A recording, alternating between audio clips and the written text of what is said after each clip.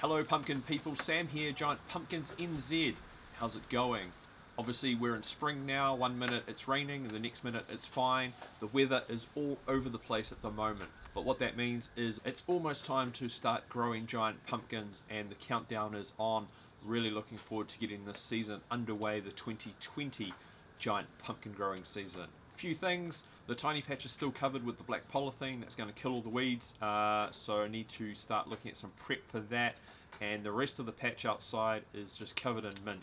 Terrible mint, don't know why anybody wants to grow that, but at least it smells good, I guess. Couple things, the forum is up and running on the website, please check that out.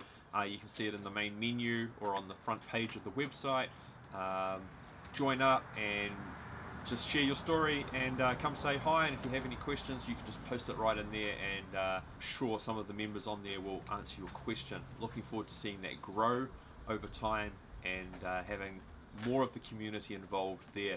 It's great to see all the people that are talking about running their own little giant pumpkin events, either amongst themselves, in their family or their small community or workplace. Good stuff.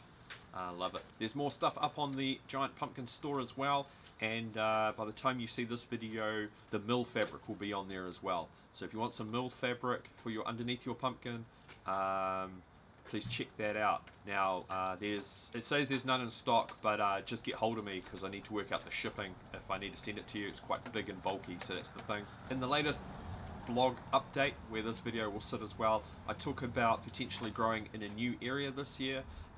If you remember Dennis, he's been in a couple of the videos. Well, he graciously offered me to grow at his house. Now there's a lot of benefits for that, and there's also some negatives, so I go over that in the blog post, so you're going to have to read that to find out just exactly where I am going to grow this year.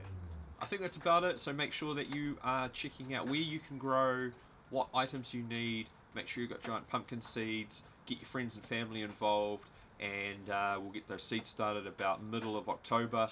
And until next time, I'm Sam. Check out the website. Thanks.